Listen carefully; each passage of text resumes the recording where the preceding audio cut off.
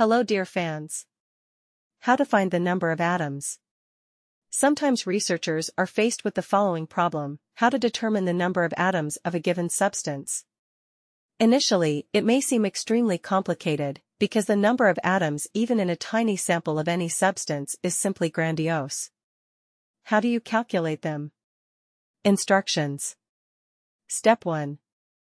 Suppose you want to count the number of atoms in a piece of pure metal, for example, iron, copper, or even gold. Yes, imagine yourself in the place of the great scientist Archimedes, to whom Tsar Hieron gave a completely different commission, saying, "You know, Archimedes, in vain I suspected my jeweler of fraud, the crown turned out to be made of pure gold. Our Royal Majesty is now pleased to know how many golden atoms it contains." Step 2. The real Archimedes would naturally be thrown into a stupor by the task, even though he was a genius. Well, you could handle her in no time. First you need to accurately weigh the crown. Suppose it weighed exactly 2 kilograms, that is, 2,000 grams. Then, according to the periodic table, set the molar mass of gold, about 197 grams/mol. To simplify the calculations, round up a little, let it be 200 grams/mol. Therefore, there are exactly 10 moles of gold in the unfortunate crown. Well, then take Avogadro's universal number, 6,022 by 1023, multiply by 10 and triumphantly take the result to King Hieron. Step 3. But what if you need to count the number of gas atoms? The task is a little more difficult, but also easy to solve.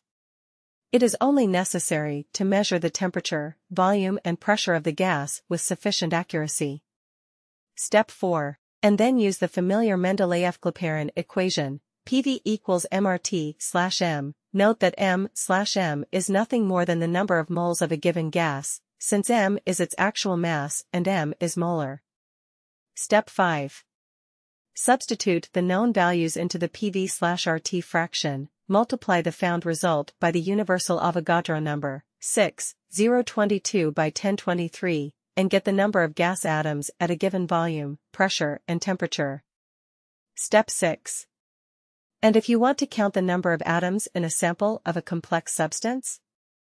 And there is nothing particularly difficult here.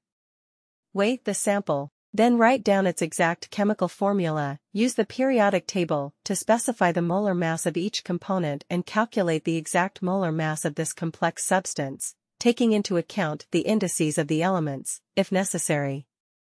Step 7.